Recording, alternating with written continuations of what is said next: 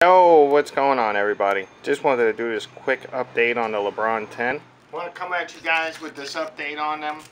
Very comfortable, no break-in time. First time you put them on, it's like you wore them 100 times already. I think they're more comfortable than the 7, the 8, the 9. They're the way to go. Go half size up. I went a half size on these. The 9s, I had to go full size up. What's the point of these reviews if we're not gonna let you know what they feel like? Later.